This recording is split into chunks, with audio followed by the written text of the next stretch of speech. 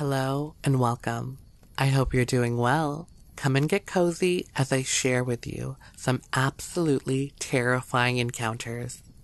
I post new videos every day, so be sure to hit that subscribe button and the notification bell, and you'll be notified when new daily content arrives on my channel. Alright, let's get right into it. If you have encounters of your own you'd like to share, check out the description box below, where you'll find the email sstoriessubmissions@gmail.com, where you can send in your submissions to be read on the channel. You can also send in your fan emails. I love hearing from you guys. On the Sunshine Coast near Gibson, British Columbia, I was a resident leader at a YMCA camp at Langdale, about 20 kilometers north. My assistant, myself, and 9 boys aged 10 and 11 left for an overnight hike up to Tetrahydron Ridge. Tet Ridge had been abandoned by Macblow logging a few years before and was awaiting reforestation. Consequently, the area had many large 5 to 10 hectare clearcuts, which, after leaving the logging road, we began to hike through. During these traverses, we, the assistant and I, began to get brief glimpses of a large black figure disappearing into the thick brush, either ahead of us or just off to the side, left or right. It looked approximately 8 to 10 feet tall, although it was almost always uphill from us.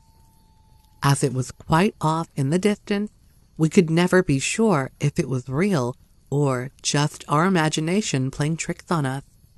15-year-old boys have large imaginations, especially growing up hearing stories of Bigfoot. It wasn't until we began to see incredible large tracks and broken branches at the 8 or 9 foot level that we became worried. After at least 5 sightings during our afternoon hike, we started to contemplate returning to camp. We soon realized that we had hiked further than our turnaround mark and would have to stay the night somewhere. We also became concerned that the management of the camp would not look favorably on us returning early with such a tall tale, scaring the kids needlessly and so on. So we made camp almost at the summit of Tet Ridge and would finish the ascent in the morning. Dinner and the sing-song that followed were uneventful. The only tense moments came when the campers or us had to use the latrine we had constructed away from the camp and the large bonfire. We, the assistant and I, watched the campers like hawks, and after the last more had been eaten, sent our charges to bed.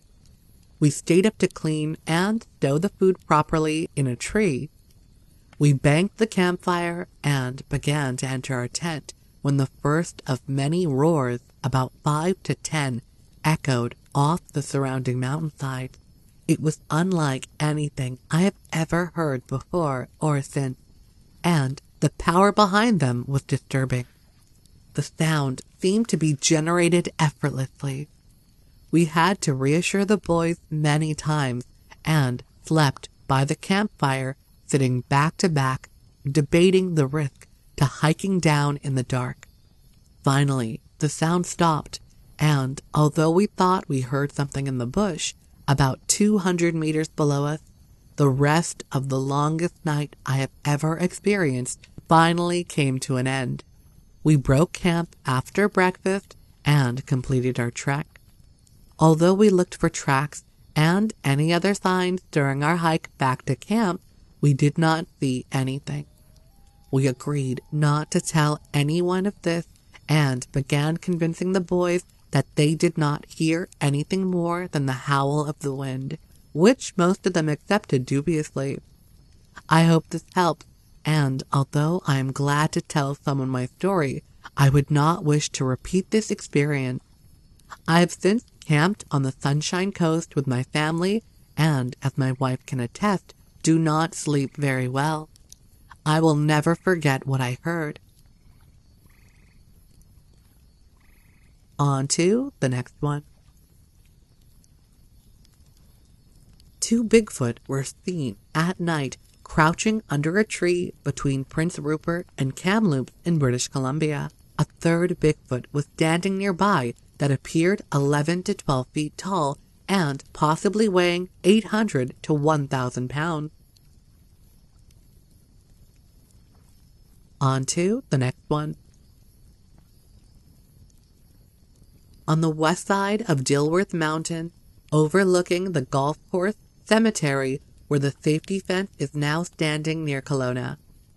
I was out for a hike with my dog.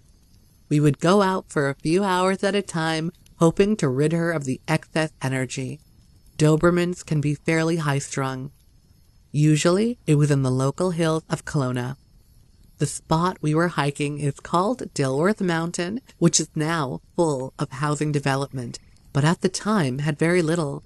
It was about March, and there was still a fair amount of snow on the ground, but it was melting rapidly from mild temperatures and occasional rain. My dog's nose was pretty keen to various deer or other critters you'd see while out. She'd often catch wind of a deer and start tracking before I saw it. After a few hours out, we were coming back along the outside ridge, which gave a pretty decent view of town. It was around 5 p.m. and a gray day. It was on the verge of getting dark. Toward the end of our hike, I came across footprints in the snow. I stopped and looked at them and had a good laugh, thinking some kids had gotten creative with plywood cutouts. As I looked closer, I could see that these were not made from flat cutouts. You could see the shape of the foot that left them. I placed my hiking boots, which were a size 10, beside one. The print dwarfed my boot.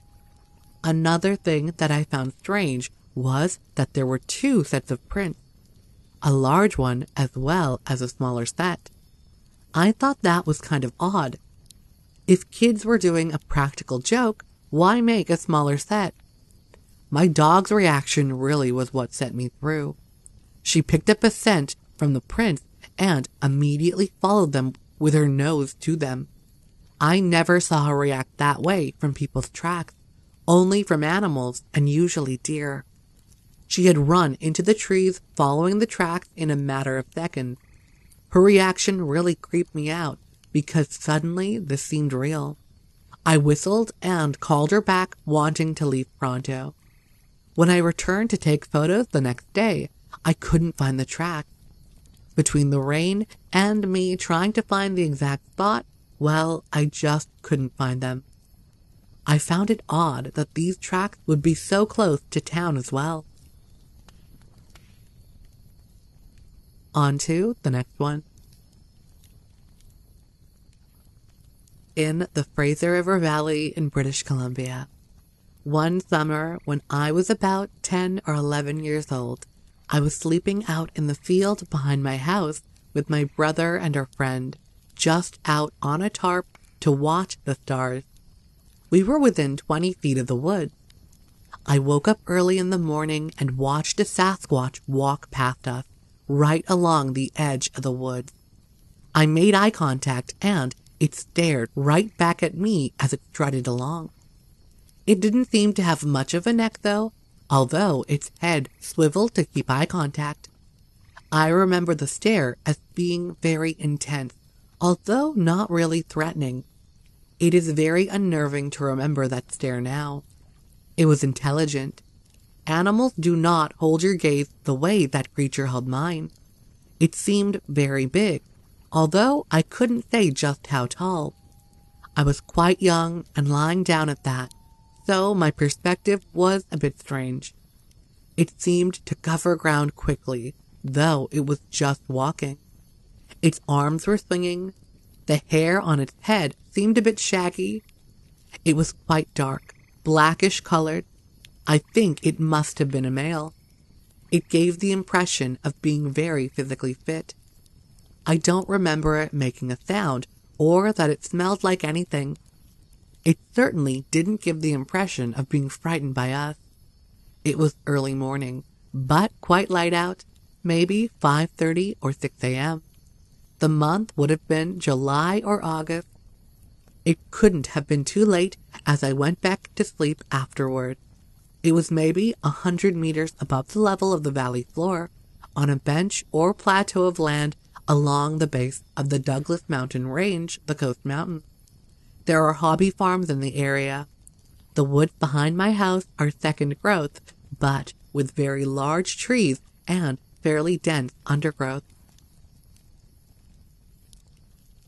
On to the next one.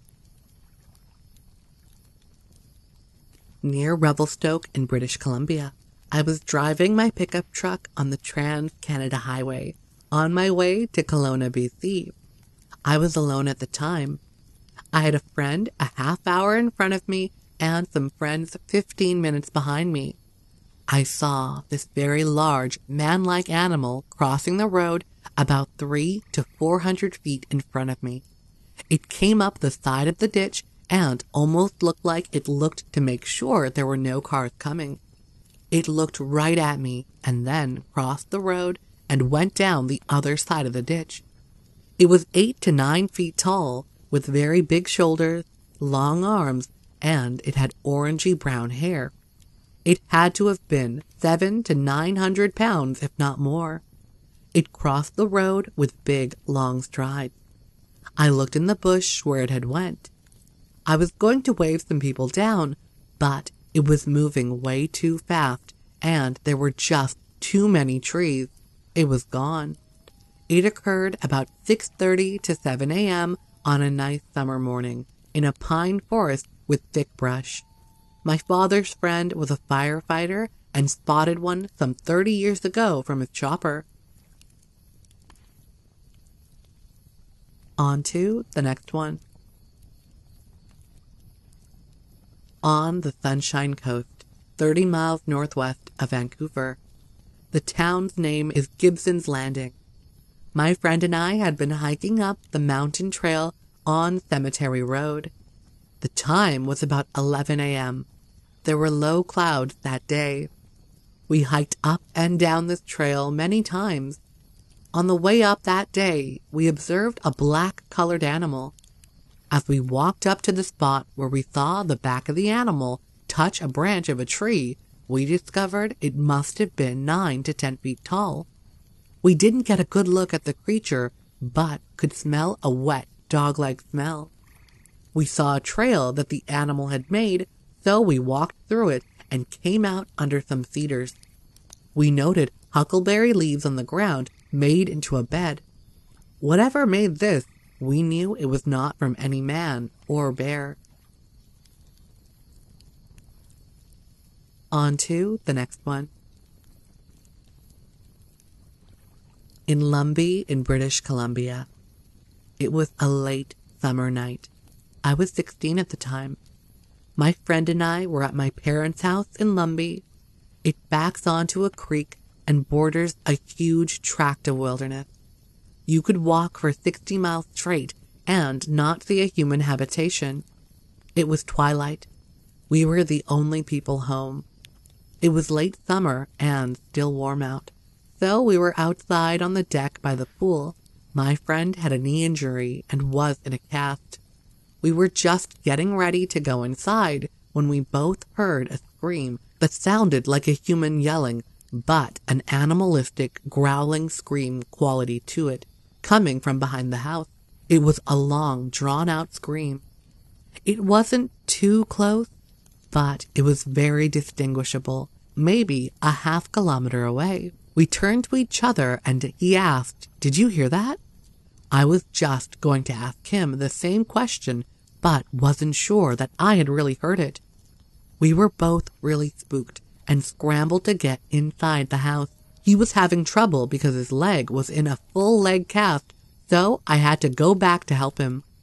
We locked all the doors and I grabbed the shotgun and some shells. I went out onto the back porch a couple of times and could hear something moving in the distance, but I didn't see or hear anything else.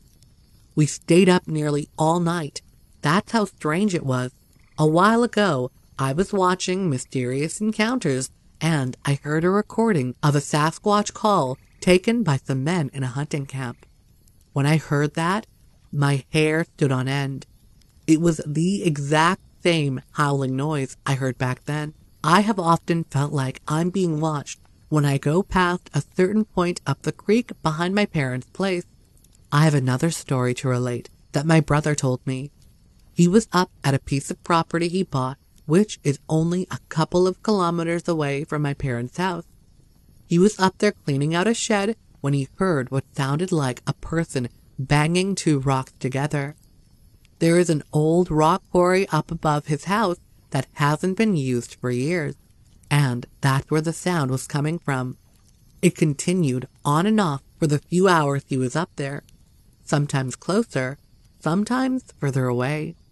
He said it was a slow, steady tapping, not like someone tapping a hammer on a rock, like tap, tap, tap. A few days later, he asked his only neighbor up there if he was making the noise, but he said he was away for the day. There are no other people up there, and he looked into the quarry on his way home, but didn't see anyone or anything, or any tire tracks. There is also a place called Bear Valley where I always feel like I'm being watched. From the moment I arrive to the moment I leave. Weird. The rock tapping is not unique. Rock tapping is a feature of many Bigfoot reports. On to the next one. I saw a creature in Brookfield, Massachusetts. It was while we were heading home from a bird hunting trip in the fall of 2011. It was around mid-October. I was tagging along with my in-laws and their friends and their hunting dog. I was taking photos of the dog and its activities. I smelt like a skunk or wet animal smell about 50 yards away from where I saw the creature. Then, when I saw the creature, it was walking away from us. It seemed as if the creature was avoiding eye contact with us, and more like it was just scooting away from us. I said to the in-laws and their friend, "Look at that guy in the monkey suit, walking in the woods alone." And they all looked at the creature. At this same time, I didn't want them to shoot at the creature with their guns, so I said, "Darn kid, skipping school and dressing like a monkey, what is he thinking?" And I started to walk away. Next thing I thought was that I should take a photo of this creature, and I turned around, but it was already gone and nowhere to be found. I heard no sound or swift movements of the creature. The creature was very tall, yet skinny. The body about 180 pounds and about 7 feet tall. It had pitch black, smooth, shiny hair. I should have taken a photo of this pitch black, smooth, shiny-haired creature walking away from us in the beginning. On to the next one. In Bell County in Kentucky, June and her husband Scott went to get corn out of their garden. Once they got there, 6 rows of corn was uprooted and the corn all ate. June said it was in about 7 or 8 piles after it was eaten off the clean cobs. Our squash and pumpkins got gone too. Our garden looked like a tornado had been through it. This all happened in one night, and the eaten corn cobs were left in neat little piles. According to June, there were several tracks. The size of the tracks was wider and larger than her son's shoe, and he wears a size 13. It was about 3 inches longer than her son's shoes, and it had 5 toes, so that would make this track around 16 inches. June also said that they also heard strange, loud yells off in the distance several times. Others from the area have also confirmed hearing these yells. Of course, people always point to things like this as being a bear, but in my opinion, there is just no way. I mean, a bear eating corn and stacking up the cobs in a neat pile? The story is also backed up by multiple witnesses to the strange yelling sound. On to the next one. My family was working in the garden. My dad had plowed between potatoes, and then we were planting other stuff like corn and beans up above the row where a Bigfoot print was found. We got done planting and had to build a fence with yarn and garbage bags to keep the deer out. My dad left to work in hay, and my mom and me went to get more bags at her house. And my sister and my husband and the kids went to my house to get water to drink. When we got back, my 6-year-old ran to the end of the garden to beat us all there. He started screaming that he found a Bigfoot print. We thought he was joking or just mistaken, until we got out there and saw it. He had bent down and knocked some dirt into it, but not much at all. I couldn't believe it. I saw it, but I was really searching my brain for what else it could be. We looked around and found 4 or 5 in all, but this was the best one. I measured one, and it was 15 inches long. The others were in places we had been working all day, but this one was in the row, plowed that no one went back into. There is no way this was a person. The only way in or out is to pass my house, and my sister and her husband would have seen someone go in. We were only gone for 20 or 30 minutes at most. I have no other explanation for it. Believe me, I have racked my brain.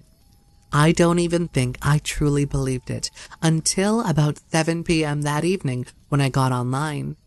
Then I pretty much knew what it had to be. People say it's faked. I really like to hear that because that means we found a good print. I'm not going to swear that I know 100% that it's a Bigfoot print, but I'm 100% positive that it's not faked or made by my family in the garden that day. If you have encounters of your own you'd like to share, check out the description box below, where you'll find the email sstoriessubmissions@gmail.com, where you can send in your submissions to be read on this channel. You can also send in your fan emails. I love hearing from you guys. I hope you enjoyed those encounters, and if you did, be sure to hit that like button, leave a comment, and subscribe. I post new content every single day, so be sure to hit that notification bell, and you'll be notified exactly when that new content arrives on my channel. Again, thank you so much, and until next time, bye!